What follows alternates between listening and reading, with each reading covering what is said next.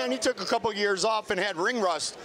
Not tonight. No, he said he's been working. He said he's been in the ring. He hasn't been in the ring fighting, but he's been in the ring working. He's been in the gym, and that was obvious from round number 1. We said, just like the champ Malignaggi said, where's the ring rust? I didn't see any. He looked better. No. He looked more complete. The word that comes to mind when I look at this performance, comprehensive. He did it all. Offense, defense, right hands, left hooks, body shots, head shots. He set things up beautifully. Cutting off the ring, cutting off angles, putting tons of pressure. He had a man in front of him who was on a mission to see the final bell. He still got him out of there. Incredible performance from Leo. There we see Polanco land a nice right hand. Did not deter Angelo Leo. He came forward, ripping the body shots, climbing the body. I mean, he did it all tonight.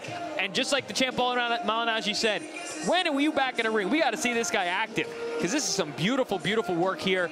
And man, ProBox TV always delivers. These guys got the memo. They knew what they had to do. They received